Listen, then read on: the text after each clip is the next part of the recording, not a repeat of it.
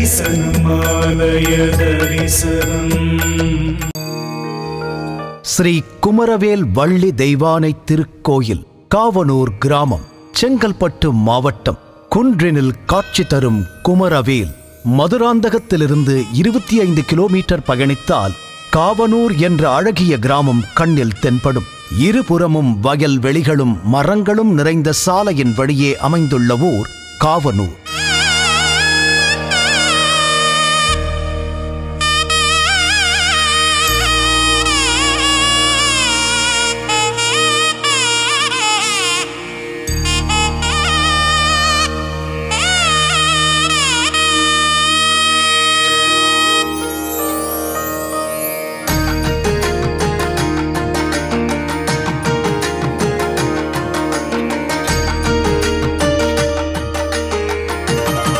சிறிய குன்றாக காட்சி தரும் மலையின் மேல் தெரிகிறது அழகிய ஆலயம்.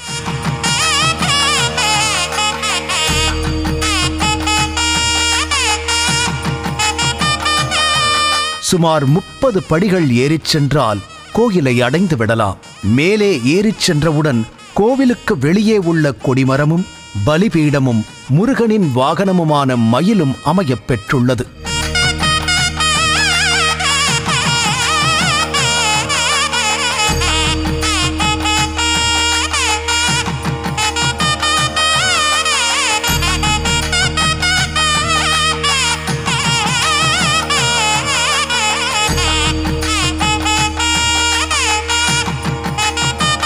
அதன் அருகில் கோயில் தலவிருட்சமாக இருக்கும் வன்னி மரம். மரத்தின் அடியில் சன்னதியின்றி காற்றோட்டமாக அமர்ந்திருக்கும் அழகிய பிள்ளையார் அருள் பாலிக்கிறார்.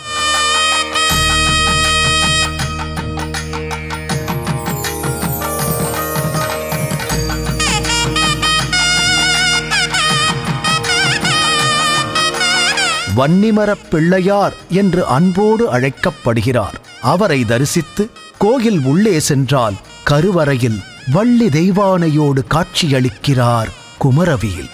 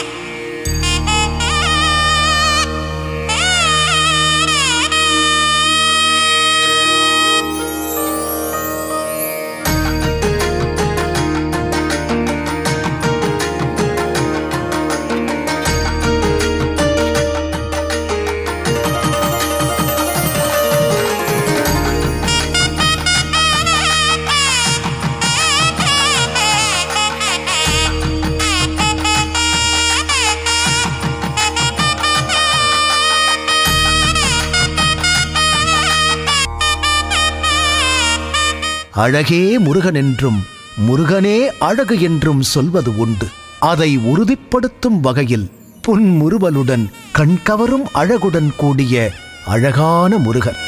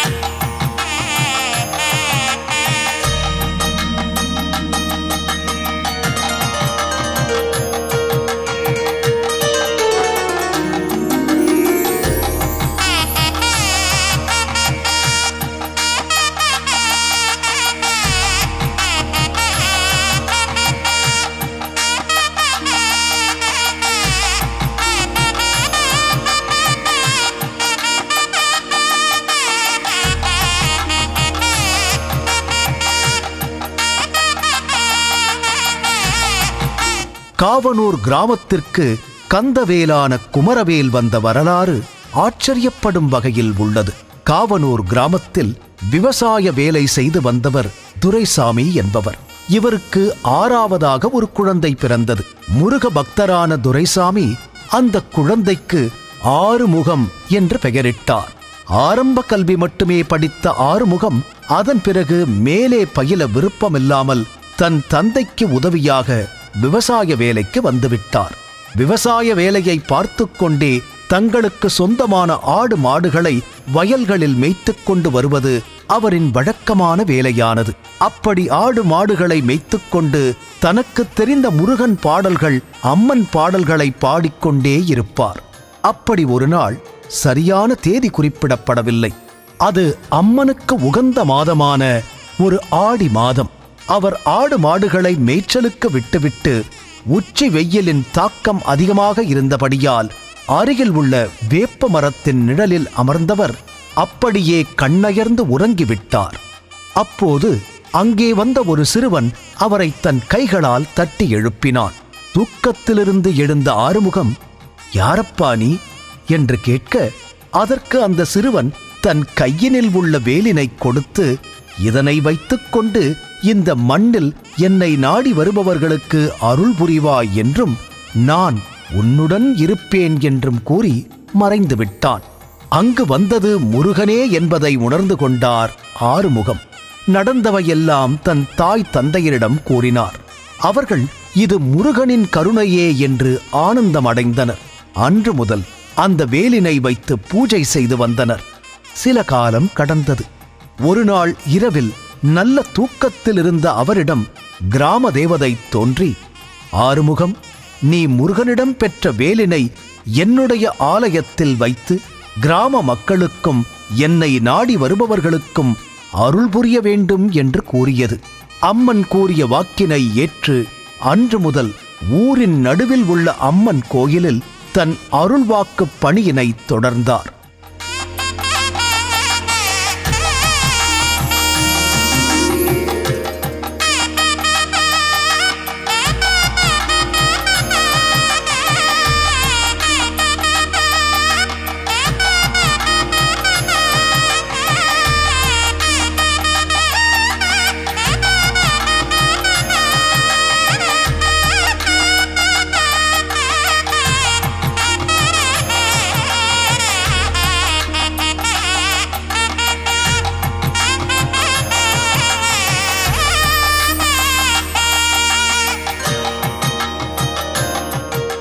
அப்படி அங்கு வந்தபோது மக்களின் குறைகளை முருகன் அருளால் தீர்த்து வைத்துக் கொண்டிருந்தார்.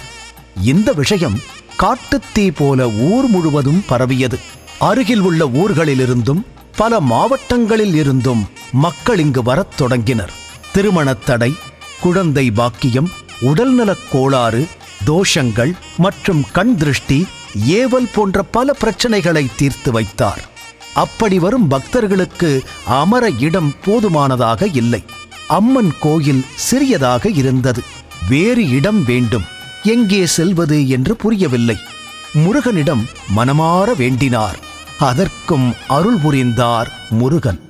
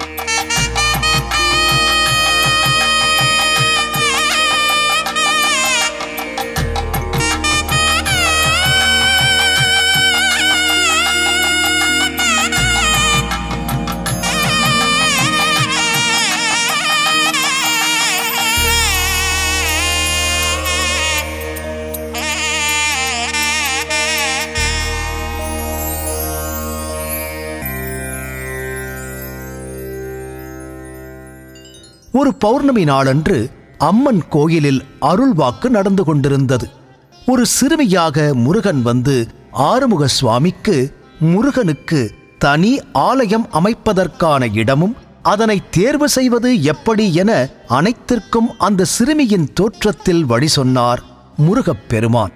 வரும் பௌர்ணமி அன்று இங்கு ஒரு குரங்கு வரும், அதனிடத்தில் ஒரு எலுமிச்சம் பழம் ஒன்றை கொடுக்கவும், அது எங்கு சென்று அந்த பழத்தை கீழே வைக்கிறதோ அந்த இடத்தில் ஆலயம் அமைத்து அதற்கு ஸ்ரீ குமரவேல் வள்ளி தெய்வானை திருக்கோயில் என்று பெயரிடுமாறு சொல்லி மறைந்தது. அருள்வாக்கு சொல்லி வரும் ஆறுமுக சுவாமிக்கு அவர் குறி சொன்ன ஆலயத்தின் அம்பாள் சிறுமியாக வந்து வழி சொன்னாள். பௌர்ணமியும் வந்தது, குரங்கும் வந்தது.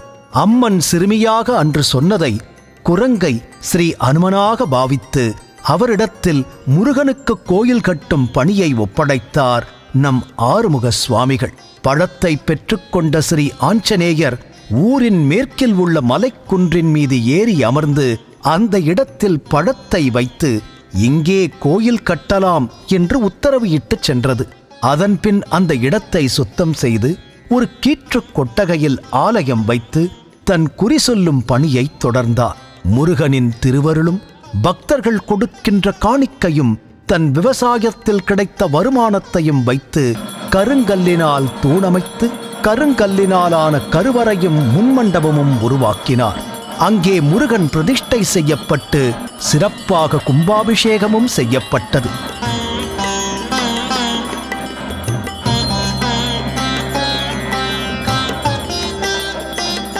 முருகனின் அருள் நாடெங்கும் பரவியது.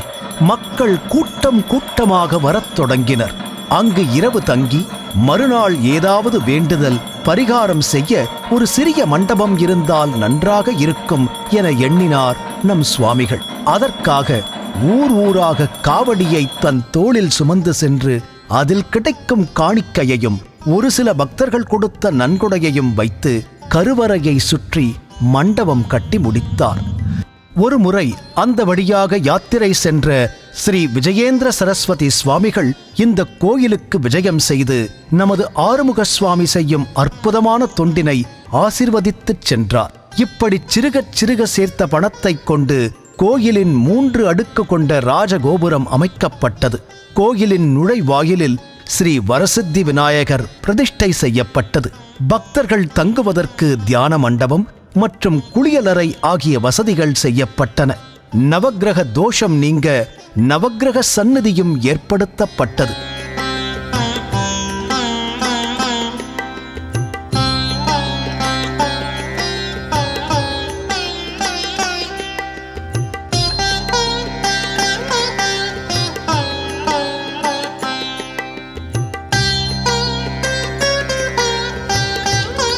இந்த கோயிலின் மகிமை தெரிந்து வெளி மாநிலத்திலிருந்தும் பக்தர்கள் வருகிறார்கள்.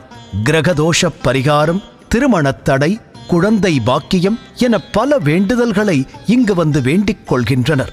அவை அனைத்தையும் காவனூர் முருகன் நிறைவேற்றித் தருகிறார். கல்யாணம் மற்றும் பல சுப நிகழ்ச்சிகள் இங்கு நடைபெறுகிறது.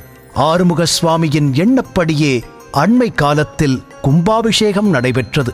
முருகனுக்கு உரிய சிறப்பான நாட்கள் அனைத்தும் மிக விமரிசையாக நடைபெறும். ஆடிக்கிருத்திகை, தைப்பூசம், விசாகம், சஷ்டி போன்ற நாட்கள் சிறப்பாக கொண்டாடப்படுகிறது. இங்கு முருகனுக்கு அபிஷேகம் மிகச் சிறப்பாக நடைபெறுகிறது. ஊர் மக்கள் அனைவரும் கோயில் வேலைகளை மிக சிரத்தையுடன் செய்வதைக் காண்கிறோம். அனைத்து விதமான பால், தேன் போன்ற அபிஷேகத்திற்கு உரிய அனைத்தும் கொண்டு 2 மணி நேரம் அபிஷேகம் செய்யப்படும் காட்சி கண்கொள்ளா காட்சியாக இருந்தது.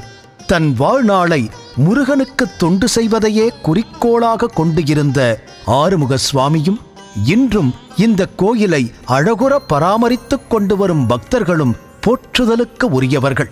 காவனூர் முருகன் அருள் காலமெல்லாம் அனைவரையும் காக்கும் என்பதில் சந்தேகமே இல்லை.